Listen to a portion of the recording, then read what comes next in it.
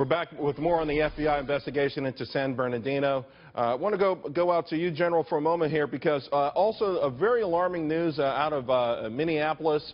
A young, I think, American-born kid, and I say kid in his 20s, but he was considered a mayor, if you will, under investigation, admittedly told his friends he knew he was, but actively recruiting and actually paying for fellow citizens or Somali expats to go overseas and fight with ISIS. Now, there was going to be a bill, and there may be a bill introduced, Representative Charles Dent, and at some point, when do we say, hey, these guys are not the JV team, they're an amazing, extraordinary foe, they can hit us on the battlefield abroad, they hit us at home.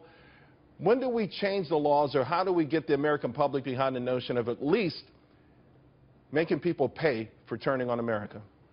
Well, we've got to do it quickly, Charles. This was a recruiting team. The Emir, as he was called, was really recruiting people to get over there. And he wasn't going to be a suicide bomber himself or a fighter. He was in the recruiting business.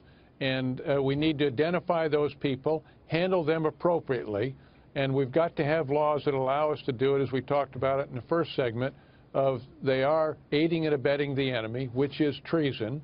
And we need to handle that and execute those kind of laws on them and be very effective and efficient on it. We can no longer look the other way and say, well, he wasn't quite. We've got to take action now.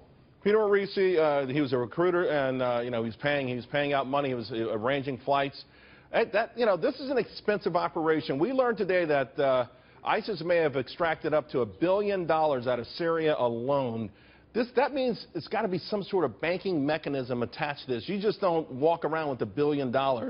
Why aren't we going after the money? Why aren't we trying to find out where it is? And are you afraid that once we do, ultimately, we'll find out that some Western banks might be involved? Well, I think it's important to recognize that ISIS gets its money and al-Qaeda gets its money from so many different sources. It's not just oil. And there are so many ways of moving money around the globe these days. You know, these apps that people have to do person-to-person transfers and access bank accounts and so forth, they can be used and are used for good purposes. They also can be used for terrible purposes. Are banks, good banks, involved? Likely, yes. Are they aware? Right. Probably not. Right. Why? Because look at what happened. It didn't take a great deal of money to send these Somalians back to Syria. It didn't take a great deal of money to have this terrible San Bernardino. Right. I'm with you, Peter, but the thing is, though, it does take some money. And we also learned that they use Bitcoin, maybe as much as $3 million in Bitcoin to fund the Paris attacks.